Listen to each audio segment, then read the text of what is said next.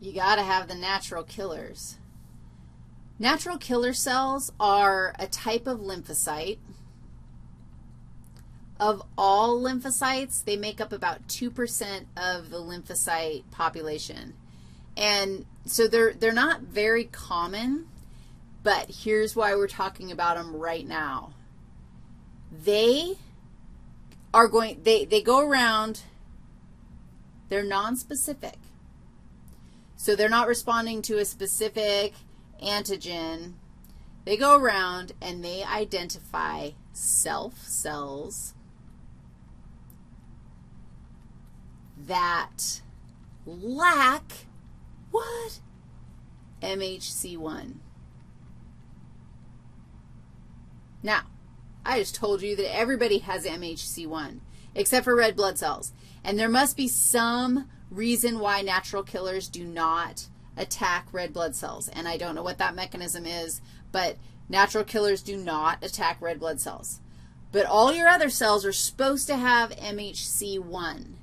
And sometimes certain pathogens, like, good Lord, viruses.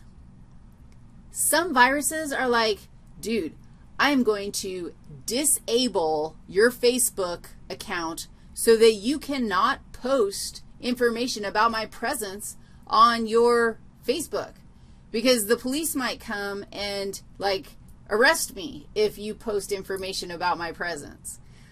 So they make your MHC1 go away. Sometimes cancer cells also have an MHC1 platform that is not functioning. And so cancer cells can sort of hide because they're not posting information about what's going on inside of them. So natural killers come along, and they're like, something's missing here. And they initiate the tragic yet valuable process of apoptosis.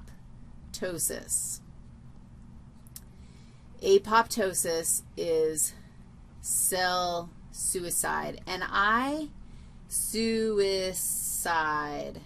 I'm going to add another word because I can. Controlled cell suicide.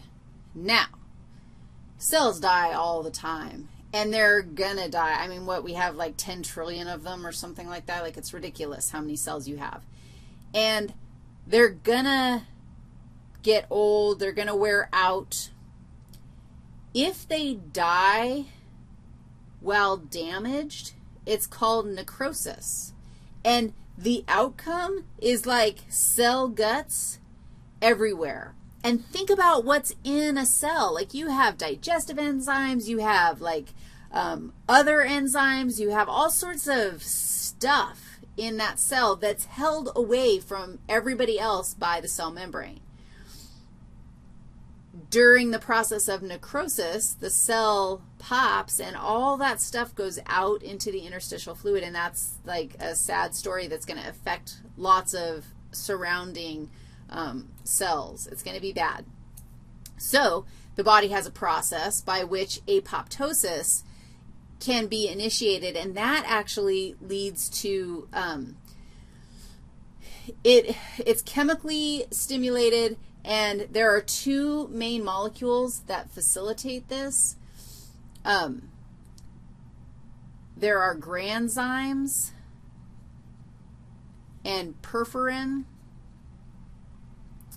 Perforin perforates the cell. It pops holes, makes holes in the cell membrane of whoever is being targeted for apoptosis. So if you put holes in the cell, you can imagine that fluid is going to, you're basically going to pop the thing. Granzymes initiate this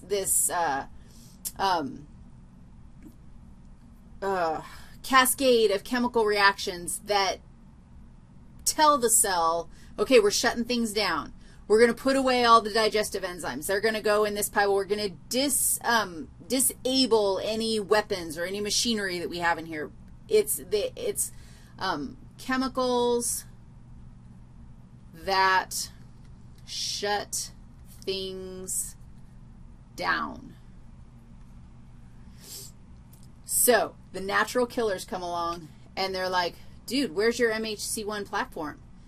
And the cell in question is like, I got nothing. I don't know where it went.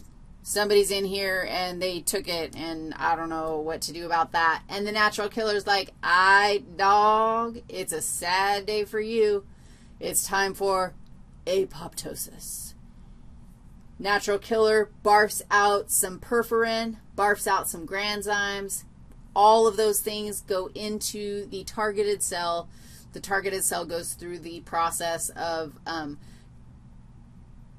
popping. And it was a sad day.